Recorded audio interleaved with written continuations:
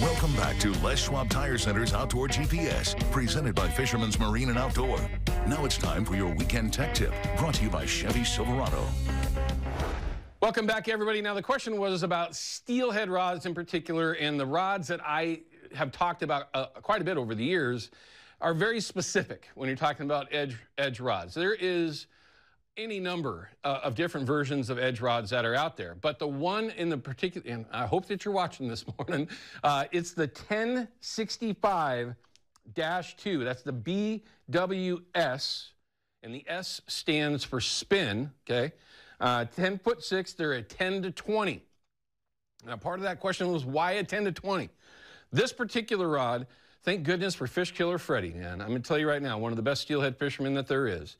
When he discovered this rod, when we first got into bobber dog, or I shouldn't even say that, we've been bobber dogging for 25, 30 years, finding a rod that was long enough and had a backbone that could handle picking up a ton of braided line and a float that could be 50 yards away from you, you got to have a rod that's got some backbone. So a 10 to 20, for a lot of folks, is going to sound like too heavy a rod. It is not. This rod is absolutely the best, and that's not the one I have here. So I'm going to get to this one in a second. I want to show you the numbers because that's the other part of the question.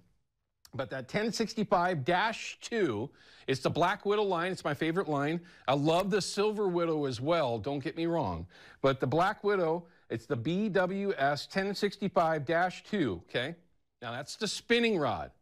Along with that question was, should I get a bait caster? Absolutely. Okay, I'm an old enough guy that I never fished spinning rods or spinning gear for steelhead up until the early 2000s, I guess, late 1990s, when we really got into free drifting up on the Cowlitz and other areas where it was definitely a spinning rod show, right?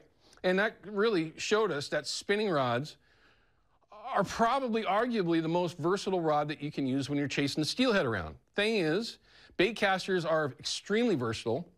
You can use that same rod for a number of different things. Like if you're going to be fishing out of a boat, you're not going to have to cast as far. Maybe you want to use it as a back trolling rod, not necessarily the 10-6. They have a number of different versions for that. But there are certainly reasons to have a bait caster as opposed to a spinning rod. If I was only going to buy one, and that was it, and I'm going to go buy my favorite rod in the whole world, I'm going to step up, I'm going to spend the money for the best that there is. It's going to be the 1065, the BWS spinning rod version, the 1065-2, and I'm matching it up with a 4,000 size. Not a 3,000, not a 35, definitely not a 25. That rod's got a size 4,000 on it, and it's loaded to the gills with a 30-pound braid. Okay?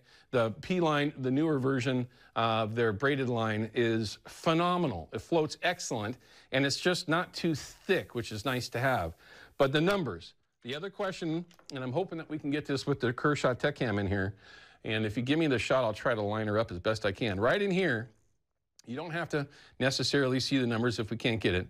But when you look at the rods, either be online or when you put one in your hands at their edge rod factory, there's going to be numbers on here. All these numbers are doing is just referring to a specific blank, a specific rod, and there's going to be different versions of these rods, different weight ratings. So don't let these things, be intimidating to you. Once you get the chance to take a look at some of these numbers and how things are laid out on their website in particular, you're going to find that there's, 3 or 4 different versions of any given rod based on what it is that you want to do.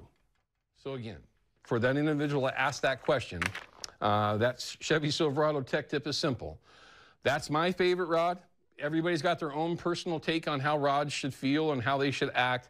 But when you're talking about bobber dogging from the bank and from the boat, that 10-6, again, the BWS 1065-2, very, very interesting. And I only use the bait caster when I'm running my sled. For me, with the the motor in my hand, it makes it way easier. We'll be back in just a minute to wrap things up.